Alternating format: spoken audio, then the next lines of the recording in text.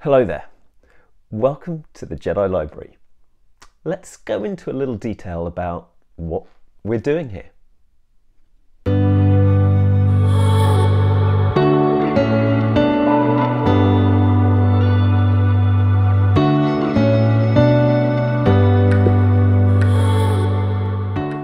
I'm Andy, and I've started a YouTube channel, a website, a podcast, and a Substack page to recreate online what you see behind me here, my library. Despite its modest size, it's a collection collated over several decades in search of answers to fundamental questions. What is the universe? What is life? What is consciousness? Why is there something rather than nothing?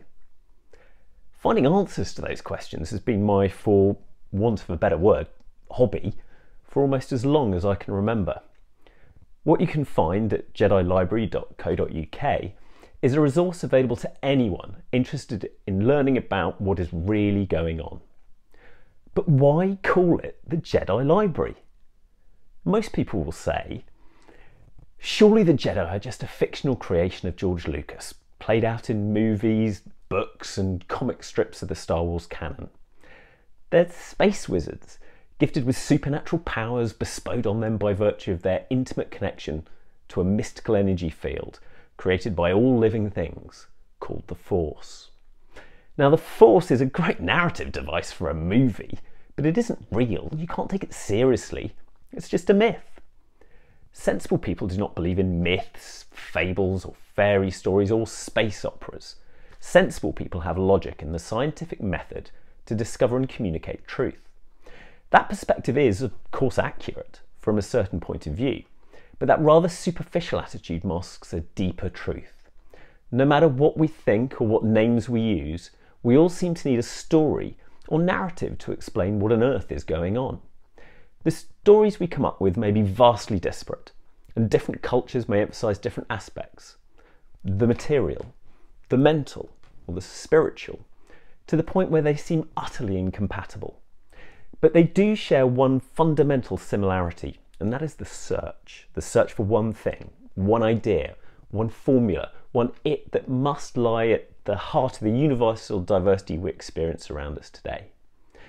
We have good reason to believe that this yearning for a singular explanation is extremely old. It's the source of all religion. It's the drive behind the most fundamental scientific inquiry, and it lies at the root of all philosophy. The religious might call this explanation God, or Brahman, or Allah. The spiritually minded might call it the Tao, or the divine, or the sacred. And to the science-minded it is the grand unified theory, ultimately leading to the theory of everything. I and many others have chosen to use the words George Lucas invoked in Star Wars. We simply call this it the Force. Now, I'll be the first to admit that this may have some disadvantages.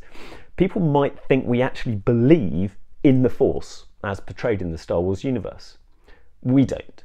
That would be ridiculous. In fact, we don't have beliefs at all.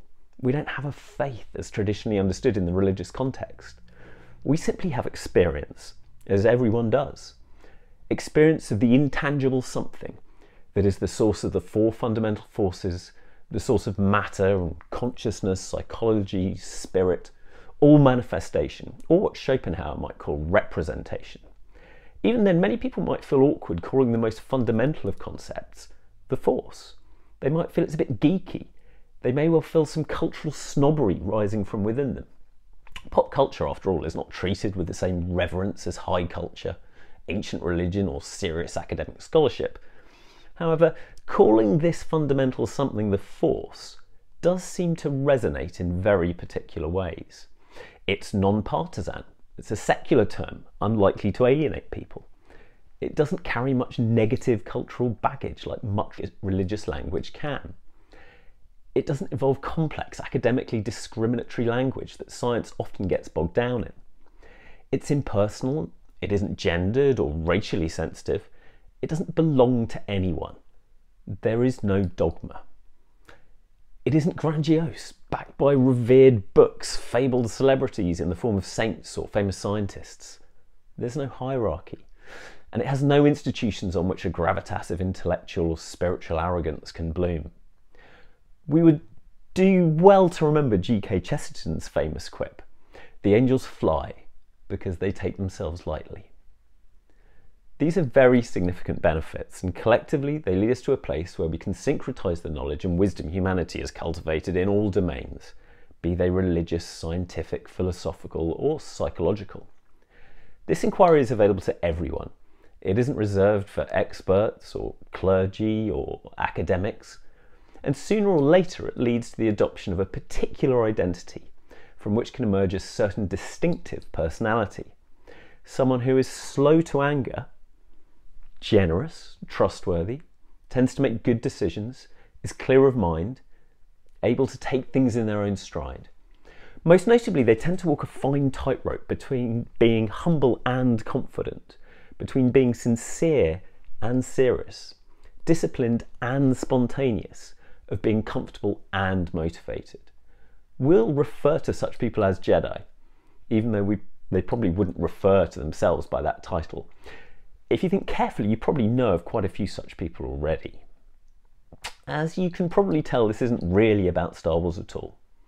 It's about the exploration of the one on which religions have been founded, the one on which mythology dramatizes, the one which science seeks to understand, the one that we choose to call the Force, and the one that we would do well to integrate into our lives.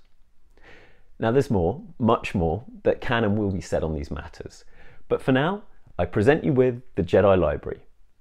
It's only in a stage of infancy at the moment, but in time it will grow with book and article, reading recommendations, podcast and video suggestions, guided meditations and courses collated to propel you in your journey of discovery and becoming.